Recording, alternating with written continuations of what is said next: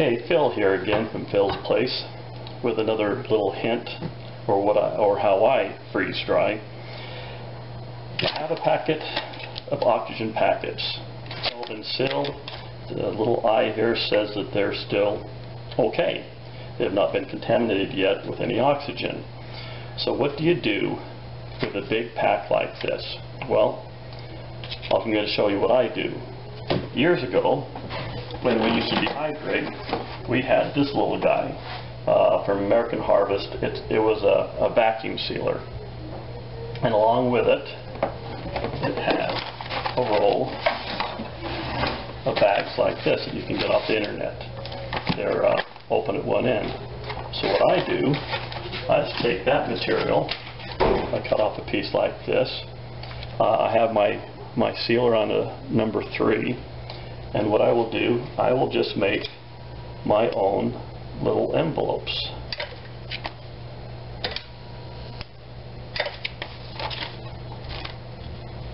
Seal the sides, and then we'll seal the bottom, just like that. Didn't do this real straight, but here are 2 bags I can now put my oxygen absorbers in. And when I do, they look something like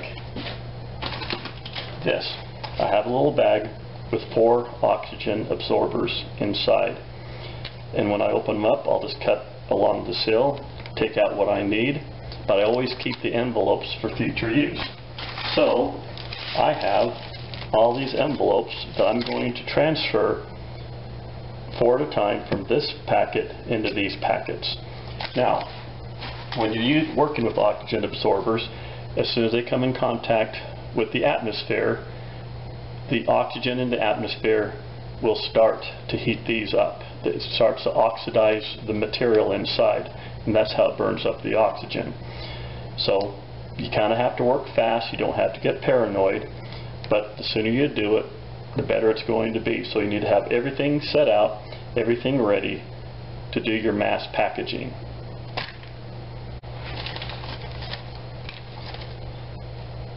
Now, if you don't have this material, you can also use the same plastic from a Ziploc bag. You'll have to experiment on what setting works best to seal the sides and the ends, but once you find that setting, you can use the same plastic from a Ziploc bag, and I also use that. So we're going to line all of our bags up.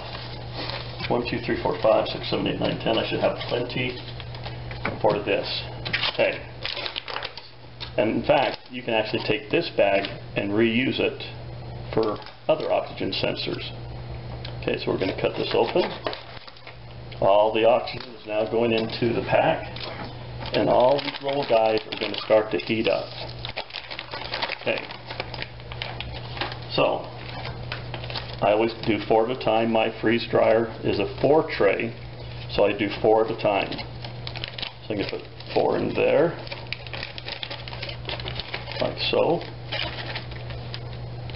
This one, I'm going to seal it up.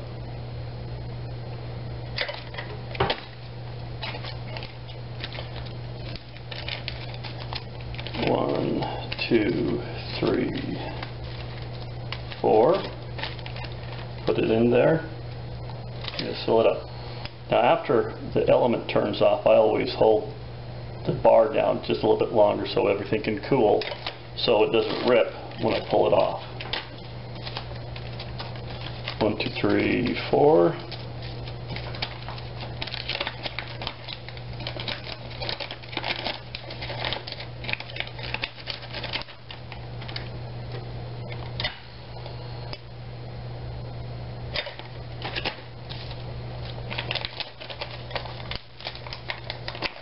One, 2, 3, 4.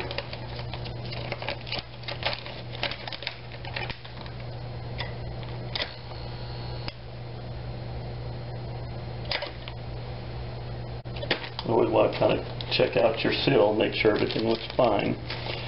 After I do this, I'll put them all into a Ziploc bag, just as a little bit of an insurance policy.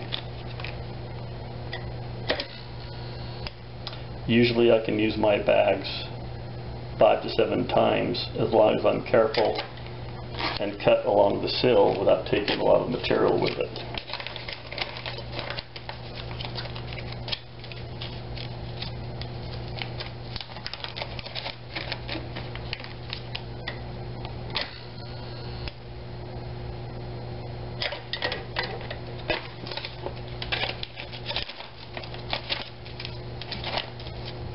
This is a big bag.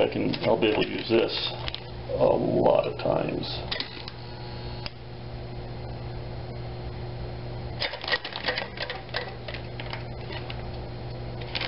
That looks a little bit questionable. I'll do this one more time.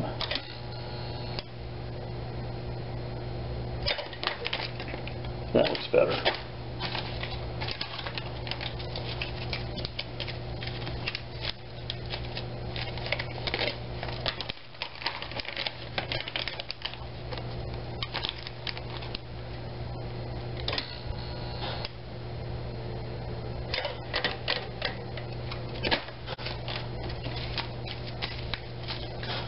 I can feel these are just getting a little bit warm now.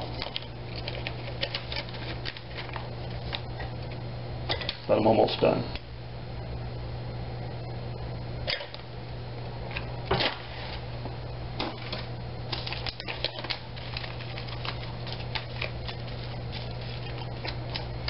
And as soon as these are sealed, the absorbers will oxidize, but oxygen is inside each packet, and they'll stop absorbing. Some of these packs are getting almost too small to use anymore. This will probably be my last time I can reuse some of these packs.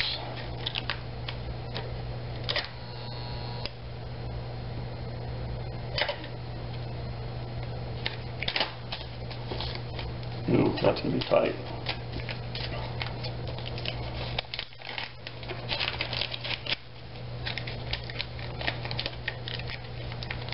That's going to be a tight one right here.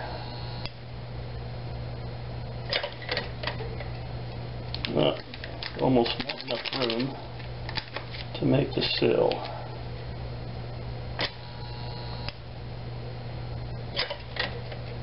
But just in case that didn't work, I can put it into a larger bag since I have some extras.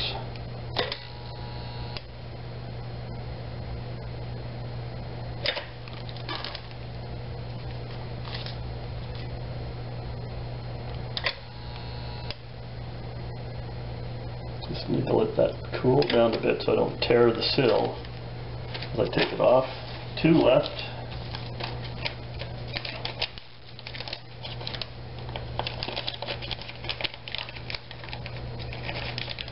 Turn these sideways,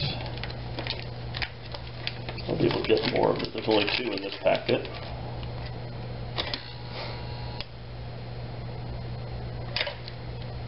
Okay, so now this is the packet I bought these from, so I can actually take this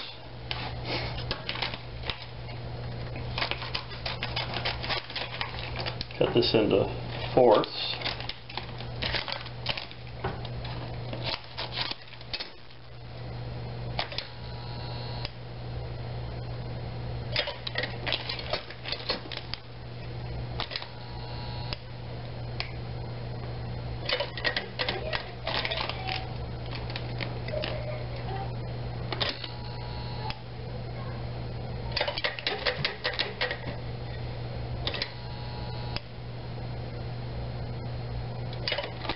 And now I have 4 more little packets for the future.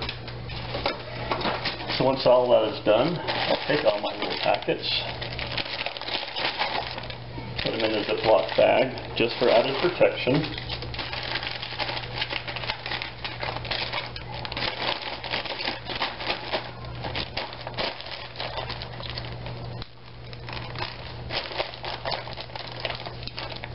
Take out all the air.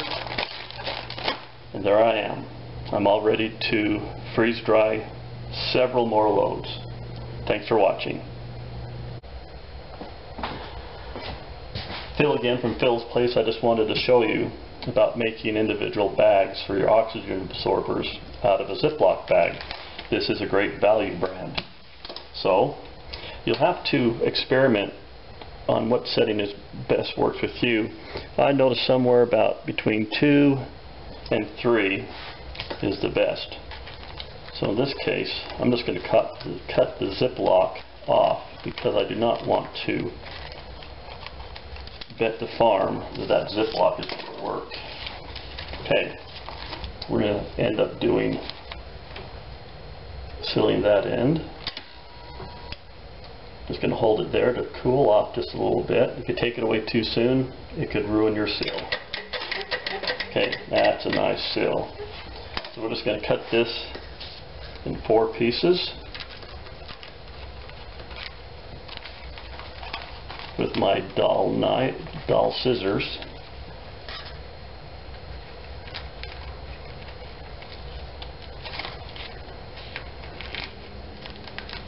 Boy, these are really dull.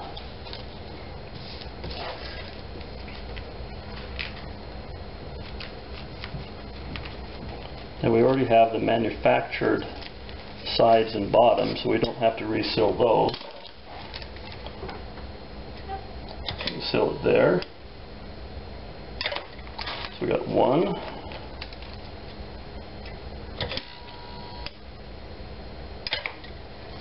2,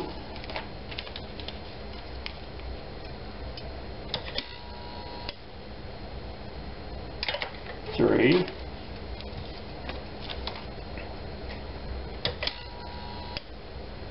4 bags ready to be packaged. Now, I'm sure if everyone has seen the nice kind of seam the nice seal when these are done properly. If you have this too high and you go to seal it and you pull it away, well, you end up tearing and melting these 2 pieces. That's not going to do anyone any good. So you just need to dial it down, usually around 2 to 3. Seal it. If it's hot, let it cool down just a little bit. And then when you take that off, you'll have a nice seal all the way across. Okay, thanks for watching.